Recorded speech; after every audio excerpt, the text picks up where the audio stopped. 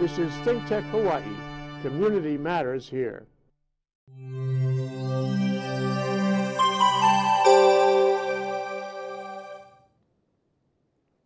It's 1 o'clock on a Monday afternoon, so you must be watching ThinkTech Hawaii, Research in Manoa.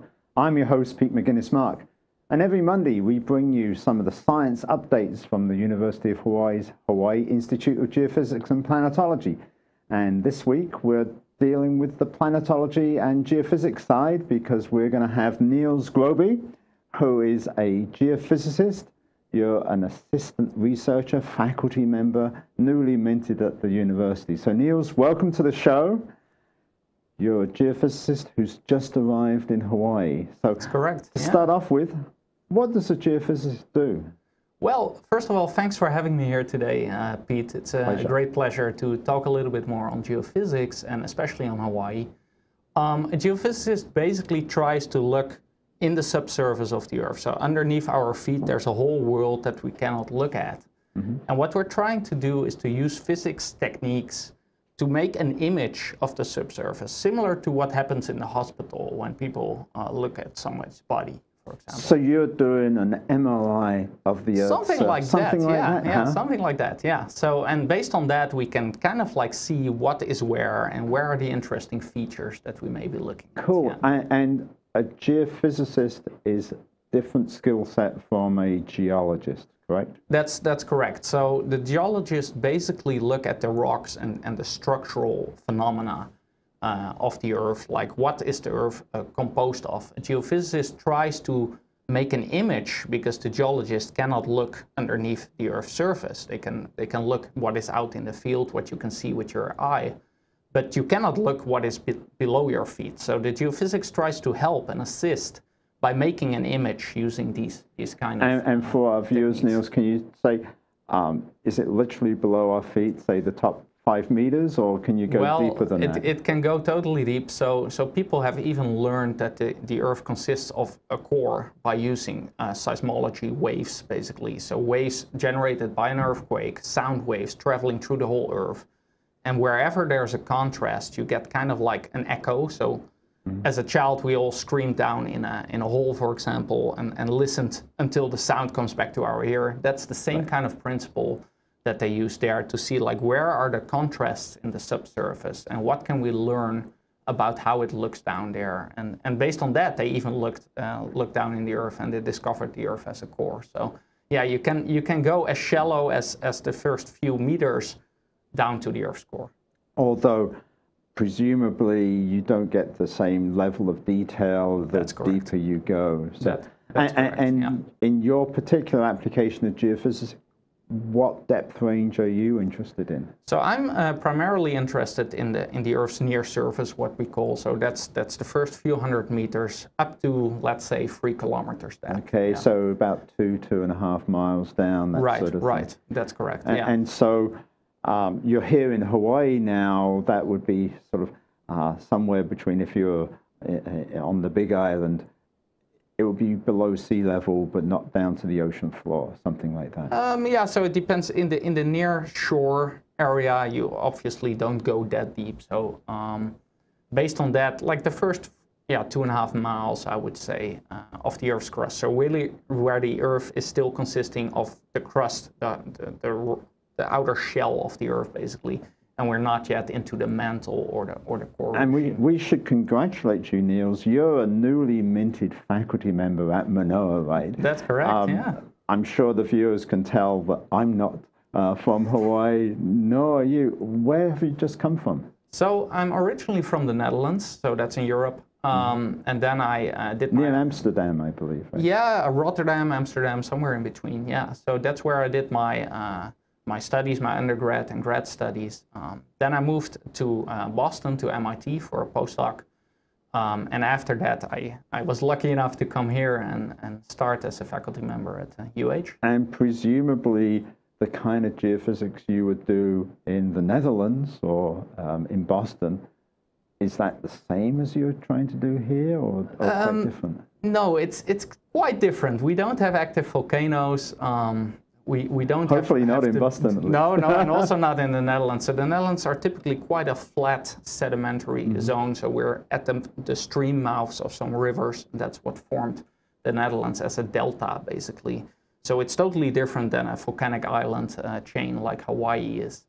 But based in terms of geophysics techniques, actually a lot of them are transferable because the technique itself is based on physics. You're just dealing the environment is different, and that can make a huge difference, yeah. But I believe you had previously worked on volcanoes in the Atlantic. Yes, yes. So can you tell us a little bit about that, and maybe we can go to the first slide so you can show us some of the techniques. You can have the first slide up. We will see, I think Neil's actually doing some of his field work. Here we are. Yeah, that's me. So that's. So where are you, Neil? So you see me in a beautiful landscape, which looks maybe a little bit like Hawaii, but it's not. This is on the Azores in Portugal, basically. So it's a volcanic island group offshore Portugal, near the mid-Atlantic ridge, what we call. So that is where fresh ocean crust is and material is being formed. And at that spot, they have like an active volcanic island chain similar to Hawaii. And this is where we did some field work. So this is me out in the field making some GPS measurements. But this looks as if it's fairly vegetated. So that's correct, yeah. This island in the Azores might be equivalent either to Oahu or Kauai, perhaps. Yes, yes. So you have basaltic subsurface. So we're dealing with volcanic rocks, and we're dealing with a lot of vegetation and meadows and everything on top of that. So there's not a lot of outcrops. All right, and I think your next slide will show us a little bit more of some of the techniques. So here you are again. You've got lots of little toys or gizmos with you. Explain to the viewers what they're looking at. Right, yeah, so first of all, the thing that catches the eye most is the blue tent. So that was basically just to protect the equipment from the rain, because as on the big island, on the Azores, it can rain quite drastically and quite suddenly. So we protect our electric equipment that is underneath that tent. So you see this orange box, basically, which is the electrical resistivity meter. Next to it, you see a black battery which charges. It's just a car battery, but it charges the electrical resistivity. And you mentioned electrical resistivity. Right. What technique is that exactly? So what that does is you have in the field, you deploy some so-called electrodes. So those are just tiny rods that we stick into the ground. Mm-hmm. And based on that, this device, car battery powered, injects a little electric current in two of the rods and measures the potential difference with other two rods. So it basically describes how resistive is the Earth. So how easy does the current flow through the Earth, basically. So if it has a lot of water in it, or salt water even, the current can go very easily through that. But if it's just a dry basaltic rock, the resistivity of that rock may be much higher. So it basically gives you a map and an idea of which parts of the Earth are more conductive, electrically speaking, and which ones are more resistive. Do you just measure the conductivity between 2 points on the ground, or what kind of field techniques might you use? Right, so we deploy typically an array. So there's many of these electric rods, electrodes we call them, over several hundred meters, or we can do whole transects basically through the landscape. And this device, it kind of just takes pairs of those electrodes where it injects and pairs where it measures. And then based on what we designed the acquisition to be like, it transfers along that transect and covers the whole area. So based on that, we get right underneath that line, we get an image of the electrical resistivity of the subsurface. And if we would deploy them on the whole surface, so in a 2D plane, you would get a 3D volume in the Earth's subsurface. And how does that tell you about depth? I can understand that you might be able to measure conductivity between 2 points. Right. The depth part of the technique? Right, yeah. So based on the voltages, what we measure, if the area is quite conductive, the currents will go through, but they will attenuate relatively quickly.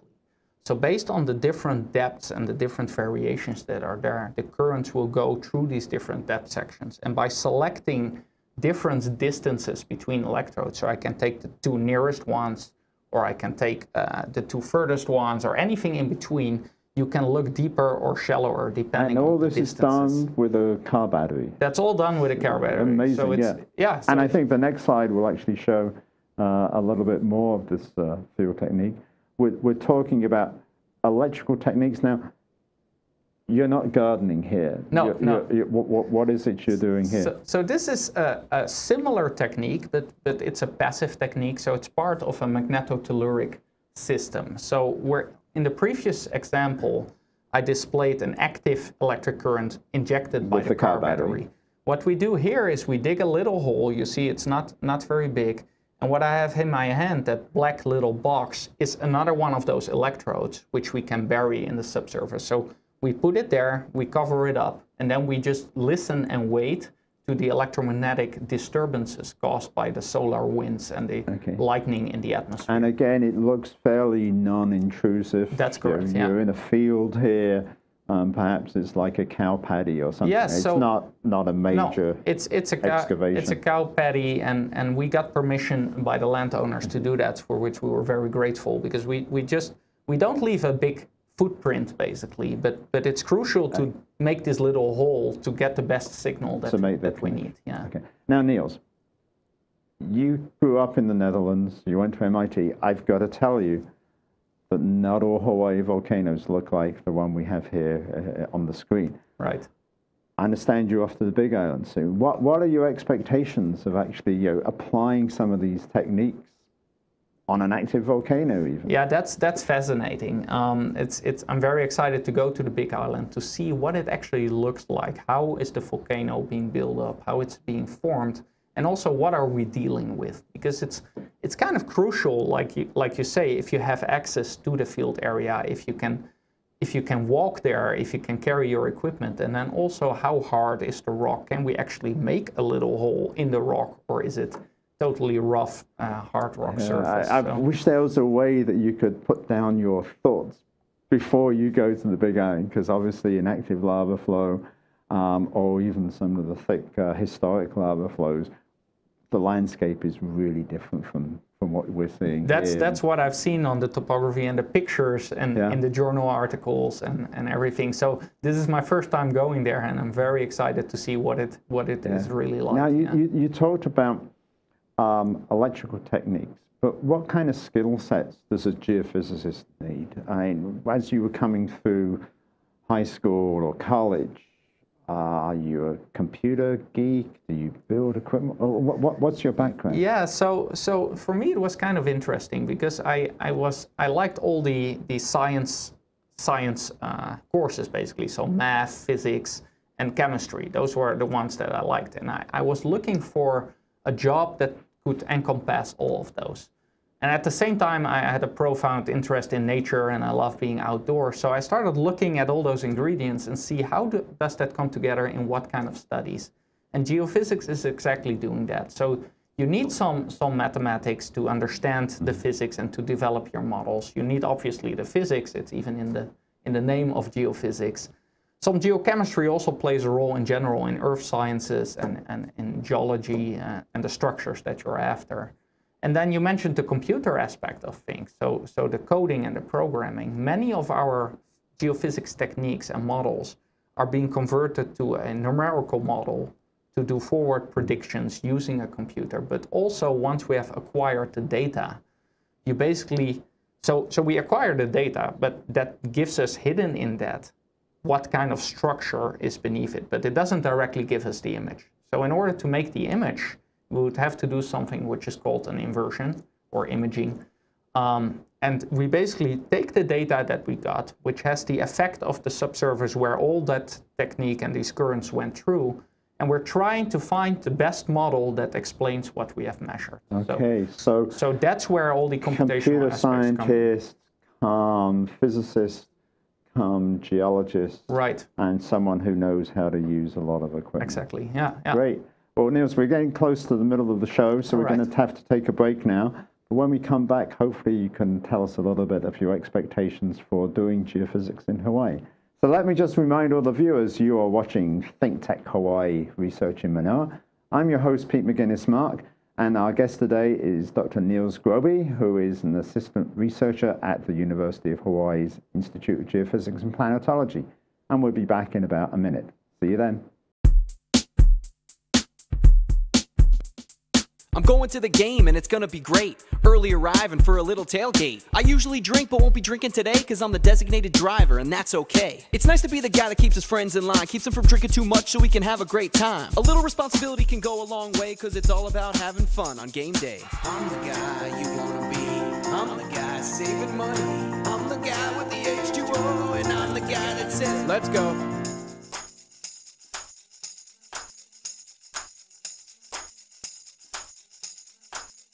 Good afternoon. My name is Howard Wigg. I am the proud host of Code Green, a program on ThinkTech Hawaii.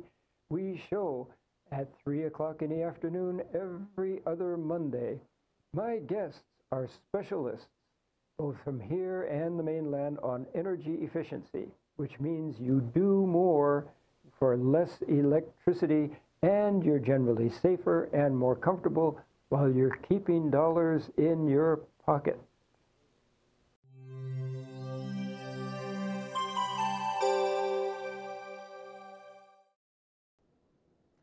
And welcome back to ThinkTech Hawaii, Research in Manoa. I'm your host, Pete Mougnis-Mark, and our guest today is Dr. Niels Grobbe, who is an assistant researcher at the Hawaii Institute of Geophysics and Planetology, and we're learning all about geophysics. Now, Niels, the university was really successful. We stole you away from MIT, presumably to do something here in Hawaii, right? That's correct, yeah. So what is the potential for doing research in your line of work in Hawaii? Oh, it's fascinating here. That's one of the things that attracted me so much, because this is really where new Earth's crust, new Earth material is being formed. This is where active volcanoes are. This is where the earlier mentioned earthquakes can occur. So in terms of having a real life laboratory out there and being able to do your geophysics in a live laboratory on the scale of the Earth is fantastic. So it's really great to be able to test your methods here.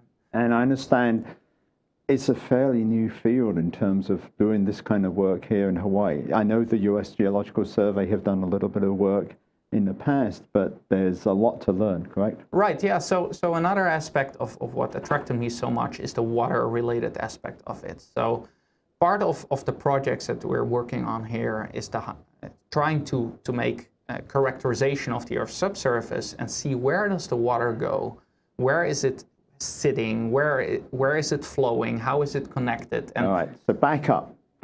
We were talking about internal structure of volcanoes. Right. And now you're mentioning water. Right. Make the connection for the viewers. Right. So what it is that a lot of groundwater is being used as a freshwater source, which comes out of our faucets, which we use for showering and so forth. So Hawaii gets its water naturally from the islands where it rains somewhere in the mountains, and somehow it flows down to the ocean. But a lot of the water infiltrates and flows underneath the ground, and that is the domain where I come in. So that's basically where we're trying to characterize, all right, what are the structures that control where the water flows? How do we know where we can drill a well to actually produce the water that we use? And to understand that in such a complex environment as the Hawaiian volcanic islands is a real challenge, and it's very important. So the inside of the volcanoes we have in Hawaii control where eventually the rainwater falls on the summits of the volcanoes, but eventually flows down towards the coast. Exactly, yeah. You're hoping to be able to tell us what pathways that water is following. Precisely, yeah. So where is it going? How does it control how much water we can actually use? Are different aquifer systems, as we call it, So this must be very important for our This is crucial, yeah. This is crucial, especially since Hawaii is self-sustaining in terms of the water. Like, you can't ship bring it in from all the water else, from anywhere else. So yeah. The fresh water that we're talking about, not the ocean water, but really the fresh water that we use, that really has to come from the groundwater and from where it rains in the mountains down to the ocean. Right. Somewhere in that path, we have to capture it and use it sustainably. Where to drill a new well, for example, yeah. or how much a particular catchment area is influenced by surrounding mountains. Yeah. So that controls all the management issues that we're dealing with in terms of using the water optimally and sustainably. Well, you sound like an important person to have here. Let's take a look at the next slide, because I think we're going to go into a few examples. All right, and here I believe we've got a stylized view of Oahu. Explain for the viewers what we're looking at here. Yeah, so here we see kind of like a schematic of the hydrological cycle or hydrological flow paths on Hawaii. So at the right side of the picture, you see the ocean, you see Honolulu, and you see something yellow, which is called sediment. So that is the sedimentary zone. On the left side, you see the mountains, and you see some vertical red lines, which are the dike intrusions, so the volcanic intrusions of rock. This underground structure. Right. So that is all underground structure. So you see the diagonal line, which depicts like the air separated from the Earth's subsurface, basically the underground. And then the idea is that somewhere on the slopes of the mountain, rainfall will fall. It will infiltrate somehow in this subsurface structure, and it will try to move downslope, basically, towards the ocean. But as you can see in the underground, there's a lot happening. So you see something called salt water, you see a brackish water zone, and you see some fresh water. So the fresh water typically floats on top of the salt water, but it interacts with all the subsurface structures that you're seeing. So when you look at the dike complex, you see that there's also a lot of water in between those red lines. So your geophysics could tell us something about where the dikes are located? Exactly. Or how deep might we be able to go with the electrical techniques you described in the first half? Can we get down to the brackish water, for example? Right, so that depends a little bit on the method. So the magnetotellurics, the passive method where I had to dig the hole, it basically can go down very deep. So we can kind of reach those zones, but you will lose the resolution of that picture. So we see less detail with that method. Okay. The electrical resistivity can give us a higher resolution image, but for the first, like, let's say, kilometer of the Earth. And of course, all of the Hawaiian Islands are a little bit different in terms of not only their age, but the detailed structure of where the rift zones are located, or whether they had what are called these post-erosional volcanics like Diamond Head or Punch Bowl or Hanama Bay, that sort of thing. So your technique can actually tell us. Well, we have to separate, indeed. Yeah, obviously it's a challenge. You've not started this yet. Right, yeah, so we have to separate the different geology, the controlling structures. You mentioned the dikes, for example. Those are very important because they kind of form a barrier for the groundwater. So it kind of traps the water, or it diverts the water around it. So it is really important to know where are those and how is this all interacting with the geology. So if you have different ages of geological sediments, they all may play a different role in how the water flows. So so it's a very, like you mentioned, there's a lot of different rocks here, and it's very complicated. And you're doing this from this sort of imaging technique, which I think is shown in the next slide. What we've got here is a model of groundwater flow on the Big Island, right? And so this is Kona Coast. We see on the left-hand side Hualalai volcano, right? What are the little diagram on the right-hand side? Do you know? Yeah, what is that? So we see here indeed the Big Island, and the red line on the left picture is basically describing the modeling domain that you see on the right. So this is hydrological modeling. So it basically tries to identify the flow paths from where the water falls from the rainfall, where it goes in the subsurface, and how it may have moved down to the coast. And you see all those black dots, and those are wells. So those are actual measurements where the groundwater people have basically seen where is the water and what is the height of the water in our well. That's the control. So that is the ground truth, yeah. So that is what is there. But where there are no wells, we kind of have no idea where the water is going. So that's where the geophysics would come in to also answer that question mark, like where is it really going? Like there's all these errors being drowned. But where is it actually flowing? Yeah, I see, for example, in the right-hand diagram that the red arrow modeled flow crosses rift zone. as a geologist, presumably that's not a very plausible. Right. Like I said, that those dike complexes will hopefully or predominantly form a barrier for the water. So the fact that the water goes straight through that dike is very unlikely in a sense. It would rather go elsewhere than through a zone where the water is basically being blocked. So even though the groundwater model seems to show it goes through, the question is, does it really go through or does it go elsewhere? Availability of water on the Big Island, particularly the Kona coast, is a present-day issue, right? It is crucial. And I would imagine that you need to know whether or not in Kona you're getting water from Mauna Loa or you're getting it from Mauna Kea, or whether it's just localized around Hawaii. Right, yeah, it all plays a major role in how much water is there available, where does it actually come from? And all those sources of where the water can fall, Mauna Loa, Mauna Kea, or Hualalai, all contribute to how much water is there available in total, and what can we use. But if you go out to a place like Makapu on Oahu, and you see the cliff just by the lighthouse, for example, it looks incredibly complicated. It is, yeah. So, and won't it be even more complicated when it's a young?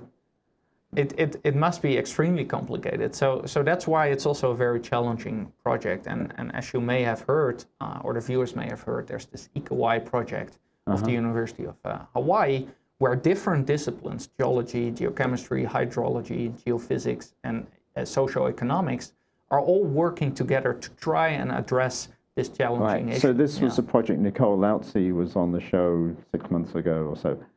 It's the same project. It's the same project. It's a massive project, but the challenges are also massive. So we have to do something. And I would imagine Hawaii is an active volcano, erupted in 1801. If you're looking at Kilauea, it's active today. There must be a lot of differences between the Big Island and Oahu, because Oahu's been extinct for 2 million years.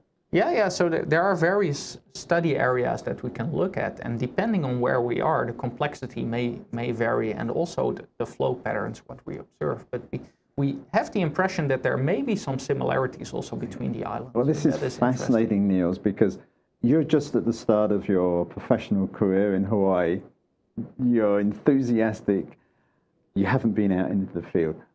Can I suggest that when you've actually made some of these measurements and you've got some results, can you come back on the show? Oh, I would love to. Yeah. I think that is very nice to show the audience, like to see what do we actually see underneath our feet in real life on the Big Island or on Oahu. And how can it help the local population with water supplies, as well as, I'm sort of a geologist myself, just learning much more about the inside of an active volcano would be fascinating. So please come back.